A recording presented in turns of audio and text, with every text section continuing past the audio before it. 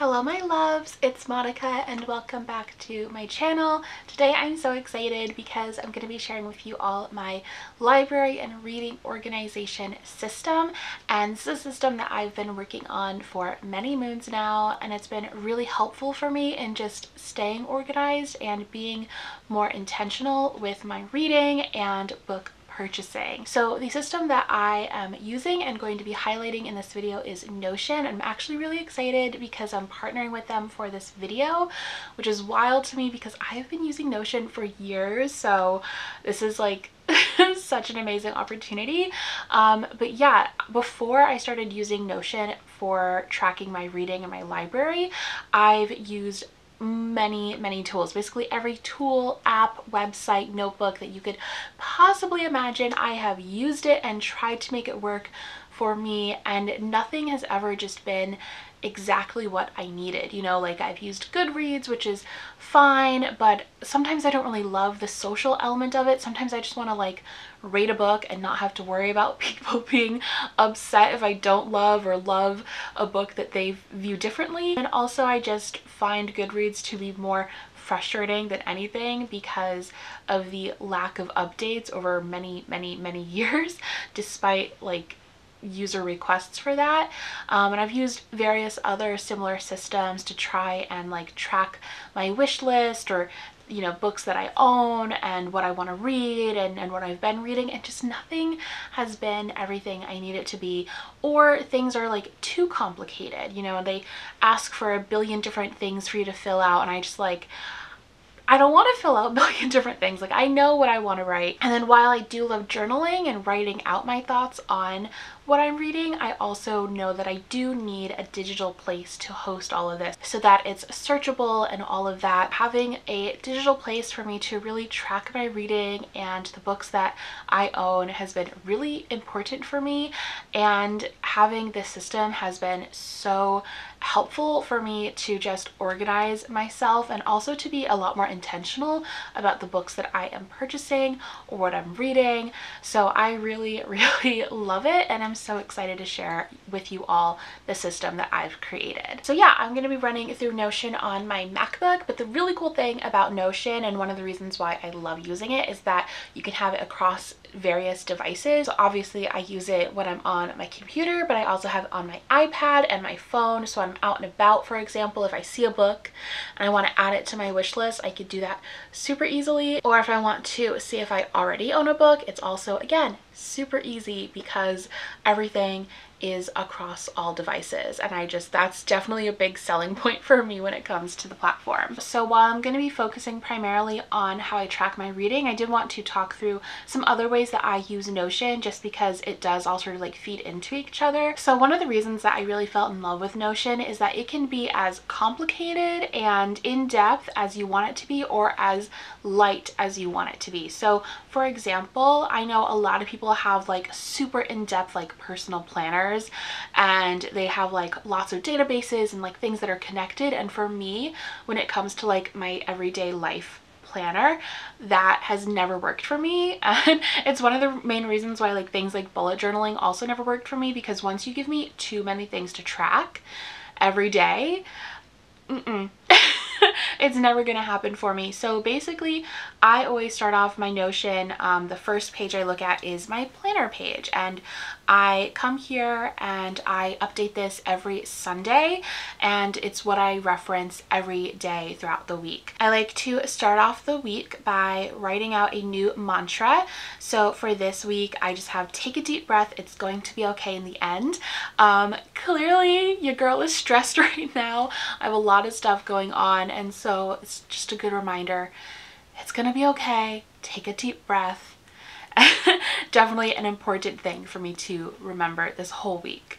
And then I'll set some like big overarching goals for the week. So for me, this week my goals are to read 3 books, which is probably not going to happen, but you know what? We like to dream big.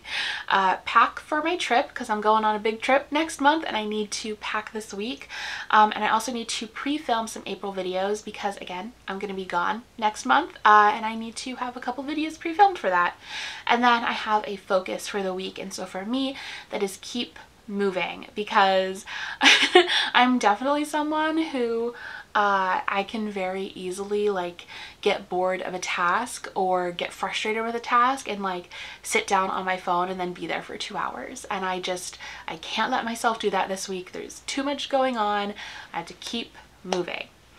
And then I come through, and what I usually do is I will write out physically all of my to-dos that I have like in my head. And that's really important for me, just to like get everything out and to clear my head space. Because if I don't do that, then it's like, you know, I'm going a mile a minute inside my own head and I can't really focus. So writing it all out and just getting it all out on paper is really important for me. But that is very much so just the first step in terms of like creating a to-do list or being productive, because it's so easy, at least for me, to write out a to-do list and then like never do the things, or to do like the easiest things first. So instead of doing that, I like to break up my to-do list into different days that I need to do them. So it's Sunday right now as I'm filming this, so I still need to fill out some of the later days in the week. But these are some of the to-dos that I have spread out across the week. And then I also like to write out the books that I am currently reading so that I can remember that I'm reading them, because believe it or not, sometimes I forget. So this week I'm currently working on Amari and the Night Brothers and The Love Hypothesis. So my goal is to finish both of those and to read one other book, and that will be 3 books, which would be amazing if I actually did that. Again, I don't think I'm actually going to, but here's to dreaming. Lastly, I have a habit tracker, and for me, like, I know people track like so many things in habit trackers. Like, I've seen people's habit trackers have like 20 things in them, and that, again, that's too much for me. So I pick 3 things, and I'm like, these 3 things, if I do these every day, my life would just be peak. So I just go through and I clear it out every week and I restart it. And yeah, basically what I do at this page at the beginning of every week is clear it out and then refill it in. And I don't need like this historical data around these things that I'm doing. So this is fine for me, and I love how just simple this is. And that's why, again, why I love Notion is because you can do something super, super simple like this, or you could do something a bit more in depth if you also want to. So showing something a bit more in depth, I have my content calendar. I can't really go too much into this because I don't want to spoil my future content, but I really like planning my content and hosting it in Notion. Next level for me. It has been so helpful in just keeping me organized, keeping me on track, and to also just like enable me to be more creative, because I have a place where I have all of my, you know, brainstormed videos, and I have the place where I organize them. And so this is the calendar that I created for my YouTube content. So for example, my Create-a-thon vlog just went up. So I'm going to go ahead and change that status to completed. And then I can also choose the category of the content that I'm creating. And this is really helpful too, because then like I can look at this calendar at a glance and see like, oh, I'm creating like a ton of book content, maybe I'll throw in a gaming video or something. And then if if the video is sponsored, then I can select that, and then I'll add a due date so that I know when I need to get the video to them for approval, and then a publish date, and then I can also mark who the sponsor is, and that way I can also like keep track of who I'm working with and how many times I'm working with them and things like that. So yeah, this has definitely been a game changer for me, for sure. So now we are going to dive into what we've all been waiting for, which is my reading section in my Notion. I start off with my overarching database, and this is my book tracker. So this is every book that I own or read. And now I did not go back historically and add in like all the books I've ever read. It's just like from the beginning, basically from the beginning of this year onwards, all of the books that I've read, plus all of the books that I currently own here in New York City. So this was definitely a little bit of an undertaking. I had to give myself like a night to sit down and fill all of this out, but it's been so worth it. And now it's just like about upkeep at this point and just adding in new books as I add them, or removing books as I get rid of them. So if I want to add a new book, I just click new, and let's say I want to add in Love in the City by Song-Young Park. All I would do is I would type in the title then I type in the author, and this is my first book added by this author, so it also adds that as like a category. So if I have like multiple books by an author, I can just click on that name and see all the books that I own by them, or I can filter by that. And then I select if I own it. So I do own it already, so I've checked that. Status is TBR because I have not read it yet. The format that I own is in paperback. Genre is literary and adult. And then lastly, I can add tags. So for this one, I added own voices, Asian, Korean, translated, queer, and male. And then once I've read a book, I can go ahead and add a rating for it if I so choose. And then I can also add like the date started, date finished, number of pages. If it's a series, I can add the name of the series and then have all of that info in there and the number that it is in the series. And then also I can add a cover, and that will come into play later on.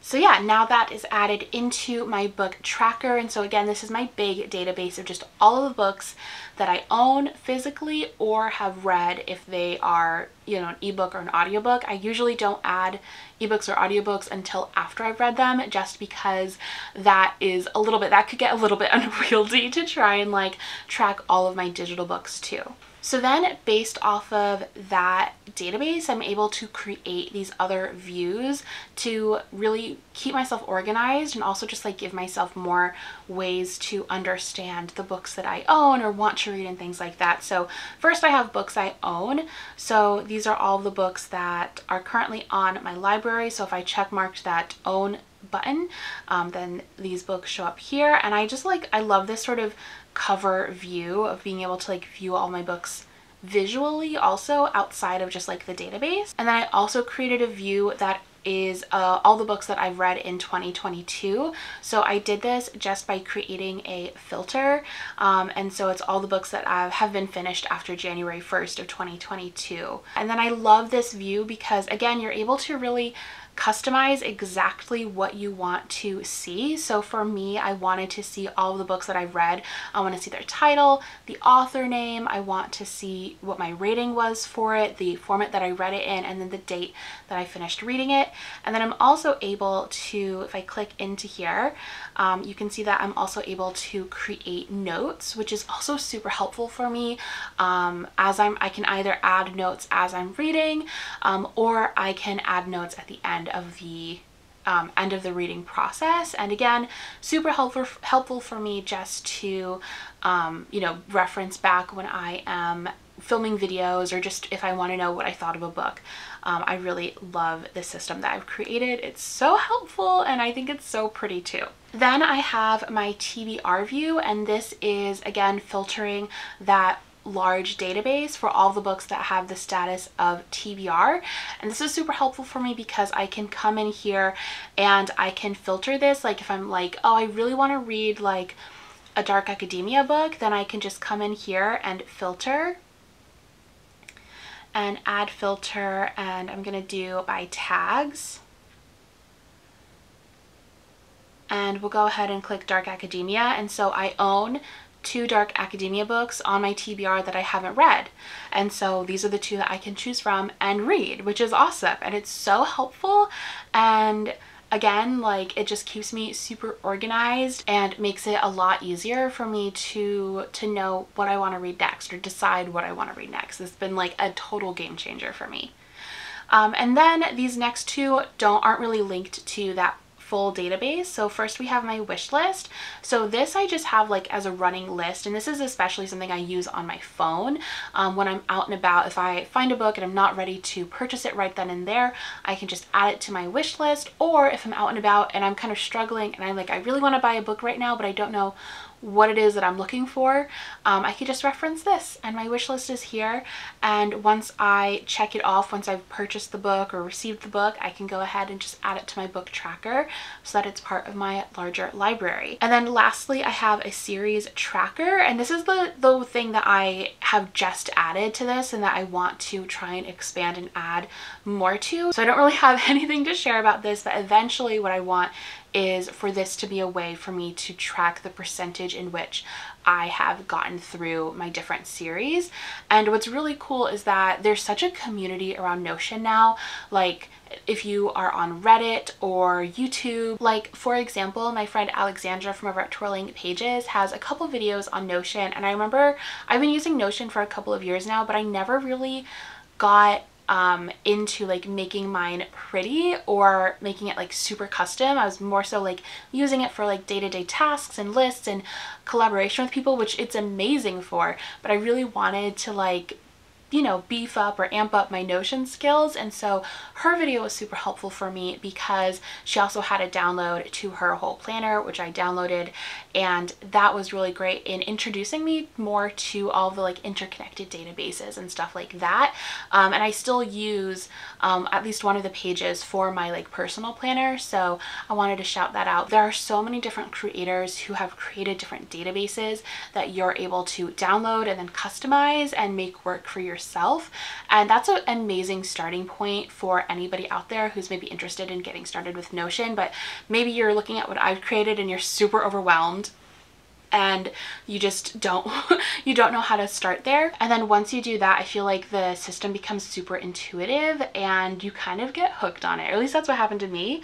I will go ahead and add a link down below where you can get Notion, and then also if you want to use my system, I've included a template so that you can like use it and see if, you know, my system works for you, but also, you know, feel free to customize it, edit it as you see fit so that it works the way that you need your system to work. But yeah, I hope this video was helpful for you all. It had a few people ask me for this, so I was really excited to share it, and also really excited to partner with Notion. Thank you so much to Notion for sponsoring this video.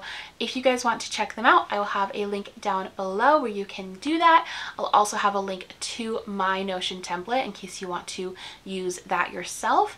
And thank you all so much for watching. Bye!